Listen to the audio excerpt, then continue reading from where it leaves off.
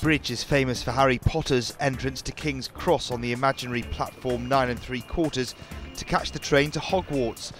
But the iconic structure and clock is being knocked down because of the major expansion of the station.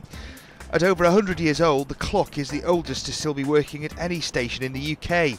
Respected architect Ptolemy Dean is leading the campaign to stop the bridge being destroyed. King's Cross will lose this rather beautiful and lovely structure which characterises its views, all those people who walk under it.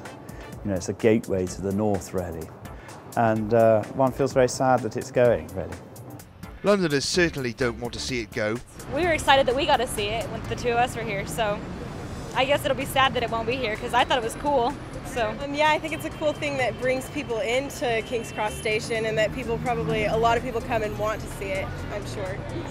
I don't want to remove it. It's like one of the heritage in London, so like it has been there for a long time. So I would really prefer if it's still there, like it's been there for all days. So why would they want to remove it?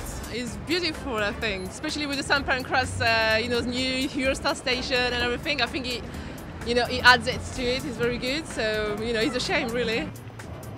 It might well take a bit of magic to save this particular London bridge, but campaigners are hoping they can do it.